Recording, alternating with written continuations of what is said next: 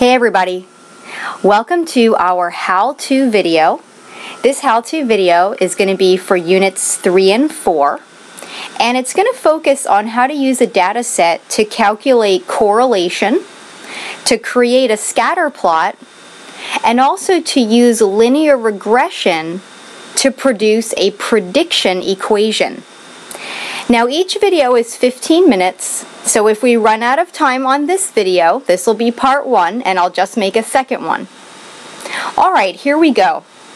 This particular data set that we have open is called stat_grades, and it shows all of the data about a class of students, such as their gender, their ethnicity, their previous GPA, also values that they've gotten on quizzes, and final exam scores, and total class points, and so on.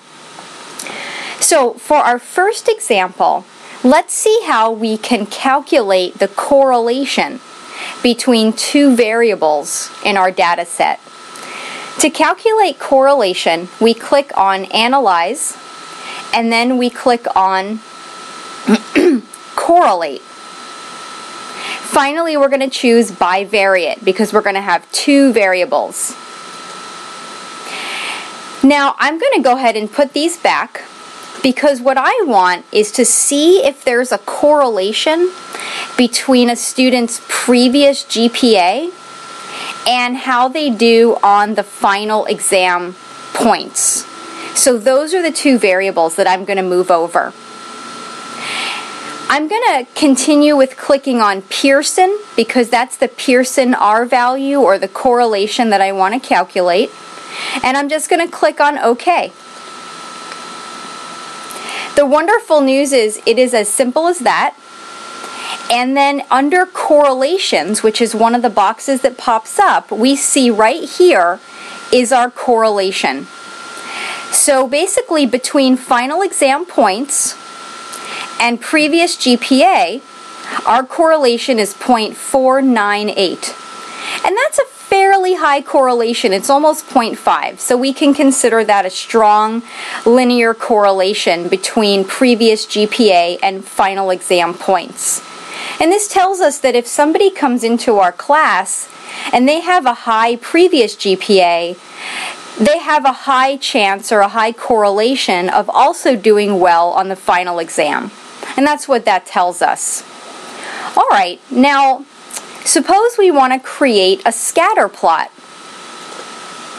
to look and see what this correlation actually looks like. In order to do that, we're going to click on Graphs and Chart Builder. Now, I don't want to use these necessarily, so I'm going to put everything back and start over so you can see what it looks like from the beginning. But I want to make a scatter plot. So first I'm going to go into my gallery and I'm going to find ScatterPlot, and then I'm going to choose the basic scatter plot option and I'm going to drag it over. Alright, now that it's there, probably the most challenging part is what goes in the x-axis and what goes in the y-axis. But remember, the x-axis is your independent variable. The y-axis is your dependent variable. Now I want to compare previous GPA with final exam. Let's think logically about this. I think that if somebody has a high GPA, they're probably going to have a better chance of having a higher final exam score. That means that I think that the final exam score depends on what their previous GPA might have been. Now, not all the time, this is a correlation study, but that means that previous GPA is actually my independent variable. They already have this.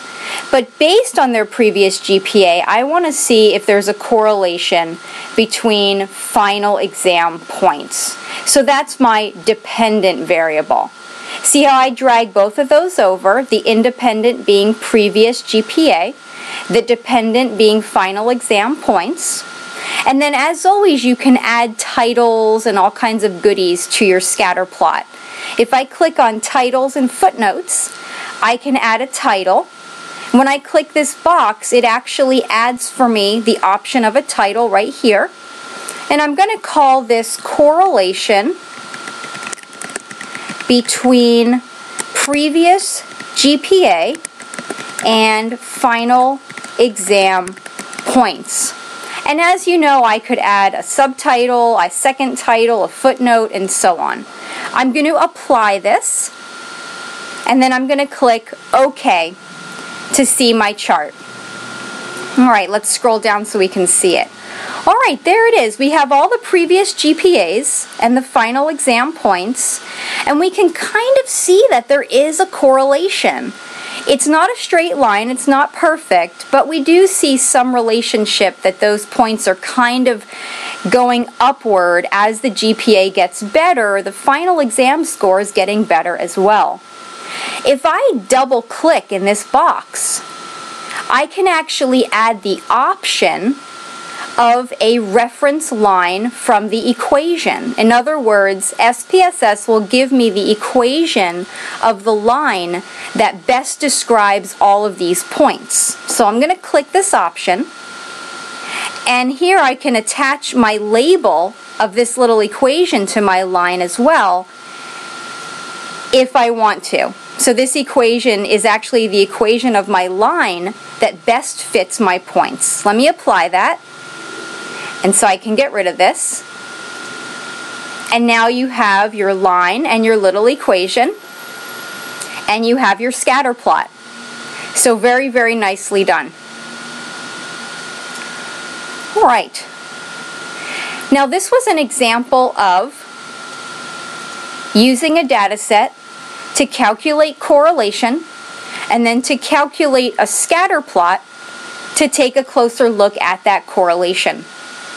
In our next how-to video, or part 2, I'm going to show you how to use linear regression to actually create a prediction equation that I can use to predict what I think a student's final exam will be if I know their previous GPA. So tune in for the next how-to video. Thanks for joining me.